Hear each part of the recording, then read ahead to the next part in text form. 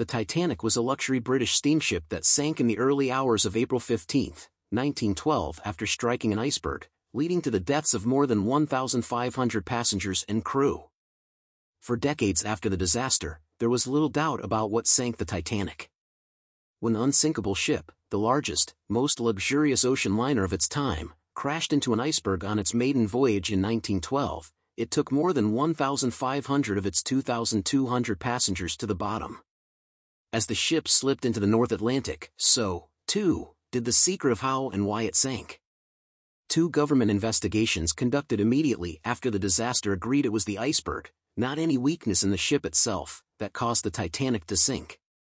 Both inquiries concluded the vessel had gone to the bottom intact.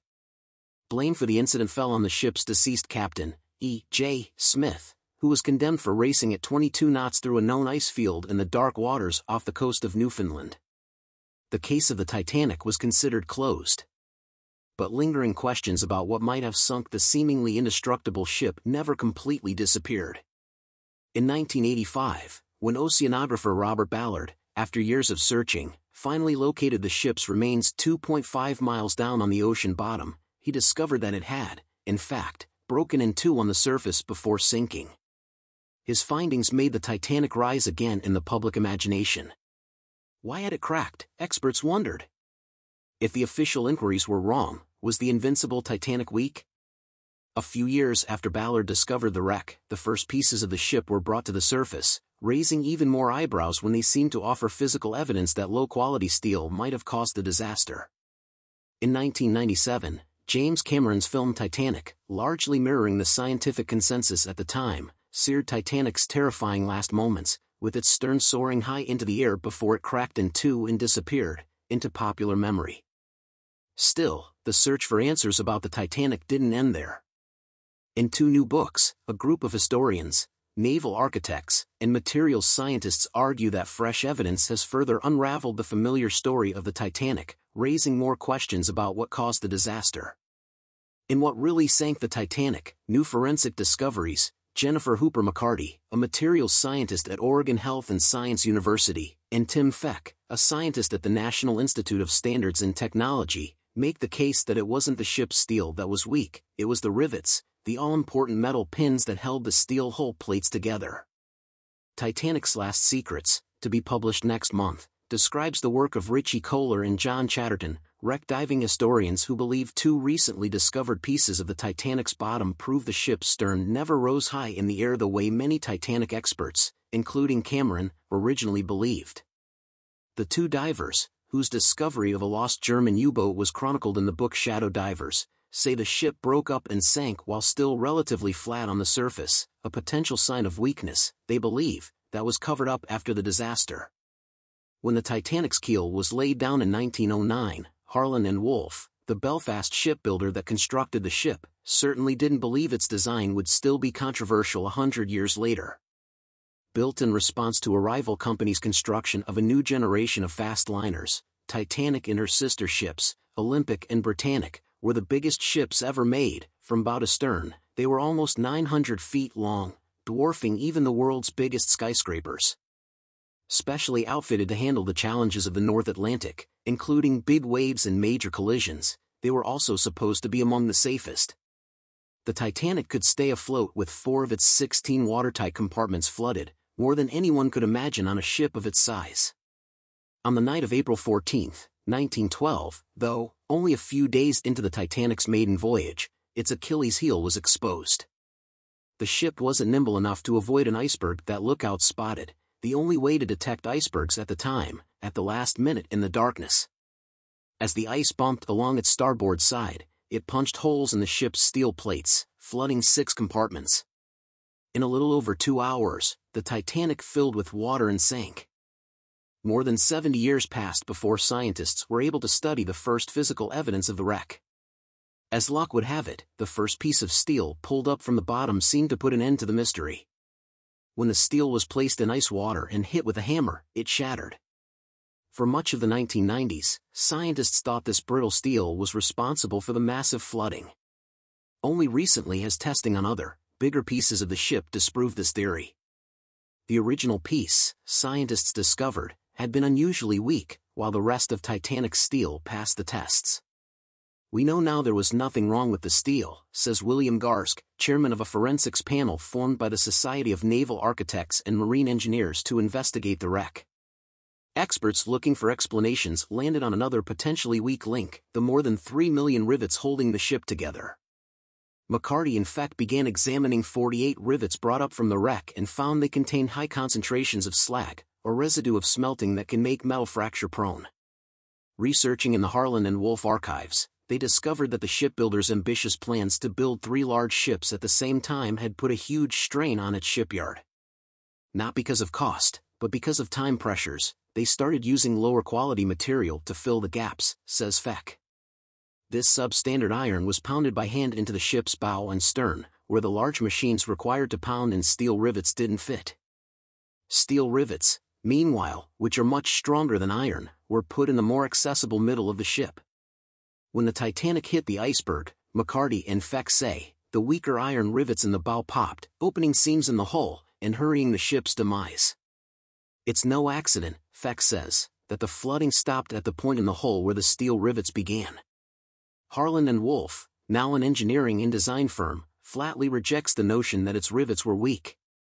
Tom McCluskey, the company's retired archivist, points out that Olympic, Titanic's sister ship, was riveted with the same iron and served without incident for 25 years, surviving several major collisions, including being rammed by a British cruiser. Olympic deliberately rammed a German submarine during the First World War and cut it in half, says McCluskey. She was plenty strong. The Britannic sank after hitting a mine during World War I. Both ships were strengthened after the Titanic disaster with double hulls and taller bulkheads, but their rivets were never changed. Stronger rivets might have slowed the sinking process, but once water began flooding 6 of the Titanic's compartments, it was only a matter of time before the ship went down. Questions remain, though, about exactly how and why the ship ultimately broke apart and sank. In 2005, an expedition organized by Kohler and Chatterton found a new clue. Wandering away from the main wreckage site, they stumbled upon 2 large pieces of the ship's bottom on the ocean floor. Closer examination revealed the 2 hull sections had split exactly where the ship broke in 2, making them a possible key to the mystery of the ship's final moments. Simon Mills, an Olympic-class ship historian who advised the divers, calls the find very likely the most interesting piece of Titanic research to be carried out in the last 20 years. When Roger Long, a naval architect hired to accompany the expedition, began analyzing the edges of the hull pieces, he came to a surprising conclusion. It was impossible, he believed, for the ship to have broken up the way experts for 2 decades believed it did, with the stern rising up to a 45-degree angle before the ship's hull split. There are a lot of very contradictory things you can see in the pieces, he says. But the only scenario I could come up with to explain all of the contradictions was that the ship broke at a very shallow angle.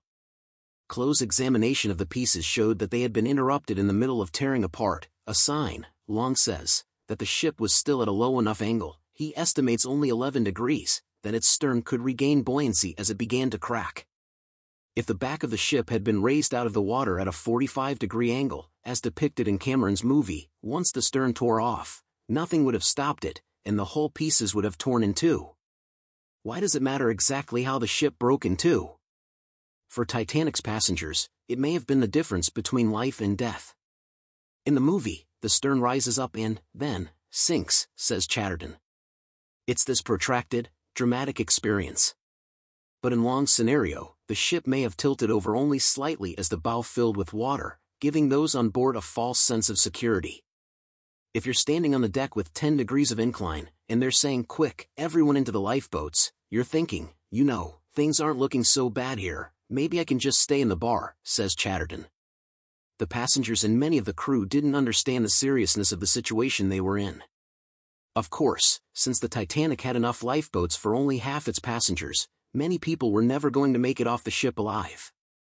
When the bow filled with enough water, Long says, the ship split in 2 and sank in a matter of minutes. Interestingly, much of the survivor testimony seems to confirm this sequence of events. Charlie Juffin, Titanic's chief baker, said that he had been standing near the stern when the ship went under, but he reported none of the signs of a high-angle break. No suction, no big splash, and no roller coaster ride to the surface. He said he swam away from the ship without even getting his hair wet. Unlike in the Cameron film, there was no huge wave reported from any of the lifeboats when the stern went under. One survivor reported slipping into the water, turning around, and discovering the ship had disappeared. He was in the water 50 feet from the ship, he heard a schloop, and it was gone, says Long. That's not what a person would remember if 25,000 tons of steel fell nearby. While some survivors in the lifeboats did remember seeing the ship's stern rising high in the air, Long says that might have been an optical illusion. At an 11-degree angle, the ship's propellers would have been raised out of the water, making the ship, already nearly 20 stories tall, appear even taller and making its angle in the water appear even steeper. Technical advisors to the movie Titanic say Cameron, who did not respond to a request for comment, may have been aware of this but exaggerated the angle at which the ship sank for effect. Though experts still quibble about the exact nature of how the ship broke up, a consensus does seem to be forming around how Titanic sank. We all agree that the ship did sink at a shallow angle, says Garsk, head of the Naval Architects Forensics Panel. Historians believe Harlan and Wolff was probably aware of this at the time, but when the official inquiries absolved the shipbuilder of any liability in the matter, the company didn't protest. Some conspiracy theorists believe that the company's silence was a sign of a cover-up, and that the post-disaster retrofitting of Titanic's sister ships proves Harlan and Wolff knew its ship was flawed. But most historians come to a different conclusion. The fact that the ship broke up on the surface does not mean she was weak, says Long. When 38,000 tons of water filled its bow, pushing the stern up even 11 degrees out of the water, the ship was loaded beyond its capacity and cracked in two. Could the Titanic have been stronger? Certainly. Higher quality rivets or a thicker hull might have kept the ship afloat longer. But ultimately, the Titanic was designed to be a passenger liner, not a battleship. The ship was built to the best of their knowledge at the time and to the proper standards. Nothing could have survived what happened to it, says McCluskey. Extensive forensic analysis of the wreckage has, in a way, brought the story of the Titanic to a familiar place. The ship, says Feck, was just not designed to run into icebergs. When it did, nothing could stop its journey to the bottom. Hi, friends, what you all think about Mystery of Titanic. Let me know in the comment.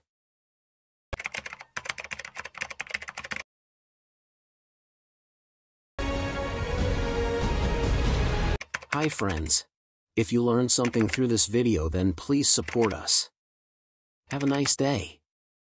Goodbye and take care.